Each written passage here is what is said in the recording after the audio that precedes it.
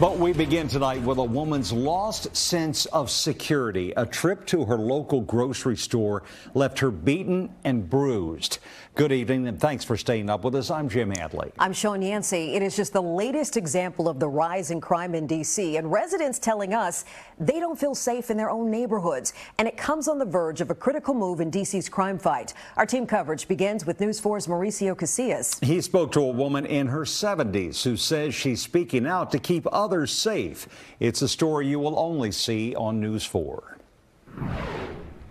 74-year-old Silvia Murillo had come to this Safeway in Adams Morgan this past Saturday with a friend. She was here to just pick up a few items. She said nothing was out of the ordinary until she was about to leave the store and she felt a strong push in her back.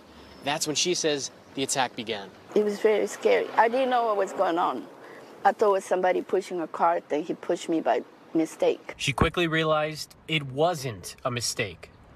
Murillo says after smashing into the window, the man continued to attack. Because it was one after another, the punch and punch and punch in my back and pulling my hair. What's still unclear is why. Murillo says none of her things were stolen, and the police report obtained by News 4 also doesn't mention anything about the man stealing from the store. She says a few other customers told her he was acting strange inside of the Safeway. Murillo says a few bystanders stepped in to help, and eventually the man ran away.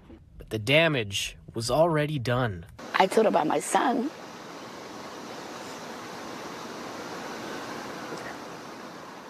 I thought he was going to die. I thought he was going to kill me. Murillo was hospitalized. She's thankful she didn't break any bones, but she's very bruised up, and the doctors told her she tore a ligament in her knee. She now has to use a cane to get around. Thanks God I'm here. For being that old, I'm here. Yeah, my son said I have 9 lives. Despite that, she's sharing her story because she doesn't want others to go through what she's been through. Even though I'm going through so much pain, I still have to be happy.